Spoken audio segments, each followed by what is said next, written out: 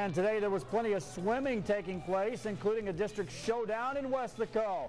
Coming up, little action here, the men's 4x400 freestyle relay. And let's take a look at McAllen Memorial in the center of your screen. William Holmes begins the race, followed by Humberto Salazar in the second leg. By the time they had reached their third swimmer, who was Aaron Longoria, it was a substantial lead. And then Juan Rocha takes the anchor, and it's Memorial with a new pool record at 3:28. They have secured a spot in next week's regionals, which will take place in Brownsville.